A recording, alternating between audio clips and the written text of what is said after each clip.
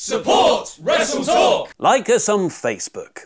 Hello and welcome to the WrestleTalk News. I'm Ollie Davis, still wearing our brand new Support WrestleTalk t-shirt for 3 days now to promote it. So click on the eye above my head or the link in the video description below to order yours now. Please, they're making me wear this, I can't. And ordering a t-shirt isn't the only way you can support WrestleTalk. You can also make signs to confuse other wrestling fans. Ever since Luke incorrectly spelt Enzo Amore's soft catchphrase as SWAFT, the most hardcore of WrestleTalk viewers have coined themselves the SWAFT Nation. One way to show your support is by holding up SWAFT Nation signs at wrestling events, like Courtney Allen Perry's at Sunday's Clash of Champions. The beauty is, everyone else just thinks you're bad at spelling. Not only did the sign make it onto Reddit's Squared Circle page with the title, "Too bad no one could spell it out for them," but it was also brought up in this week's Figure 4 newsletter, with none other than Vinny from the Brian and Vinny podcast writing, "A fan held up a sign reading SWAFT Nation. Enzo literally spells it out and literally tells you he is spelling it out, and you still spelled it wrong. So go forth, SWAFT Nation, and confuse everyone." Just like conflicting reports on WWE injuries. Following his successful Clash of Champions defense against Jinder Mahal on Sunday night, a rumor started going around that AJ Styles had recently suffered a knee injury, which would be terrible timing for the WWE champion just a month out from the road to WrestleMania. Thankfully, Dave Meltzer from the Wrestling Observer has denied this on Twitter. Stories going around about a Styles knee injury tonight are false. Not only did AJ wrestle in SmackDown's 6-man tag main event last night, he also beat Jinder again at Monday's live event, showing he's still working a full schedule, unlike when Jinder was reportedly working through injury several months ago where he was protected in multi-man matches. Sadly, the same can't be said for Dean Ambrose. According to WWE.com, Ambrose sustained a qualm injury on this week's Raw. Anything but the qualm, which PW Insider revealed was actually covering up for Dean's very real elbow issue. WWE.com has now given the update. An MRI has shown suspicion for a high-grade triceps tendon injury, possibly a tear. So he is undergoing surgical exploration and most likely surgical repair of the torn triceps tendon. There's no word yet how long this would put Ambrose out for, but it's feared to be at least a several-month absence. With Dean possibly out for WrestleMania season, WWE might be forced to debut a new team to feud with Raw's current tag champs. PW Insider is reporting that both Ricochet and War Machine are the latest NXT signings, and they'll be announced in January. War Machine currently wrestle for Ring of Honor and are both enormous, with Rowe and Hansen standing at 6'2" and 6'3" respectively, and at a combined weight of 550 pounds, which is about the entire cruiserweight division. Ricochet, meanwhile, is one of the most decorated non-WWE wrestlers in the world, being Lucha Underground's inaugural champion as Prince Puma, 2014's Best of the Super Juniors winner, and the only two-time winner of PWG's Battle of Los Angeles. PW Insider also teased other names as potentially being signed, including a very prominent female independent talent. Is Dolph Ziggler leaving WWE? And is Trish Stratus returning for the Royal Rumble? Click the videos to find out. I've been Ollie Davis, and that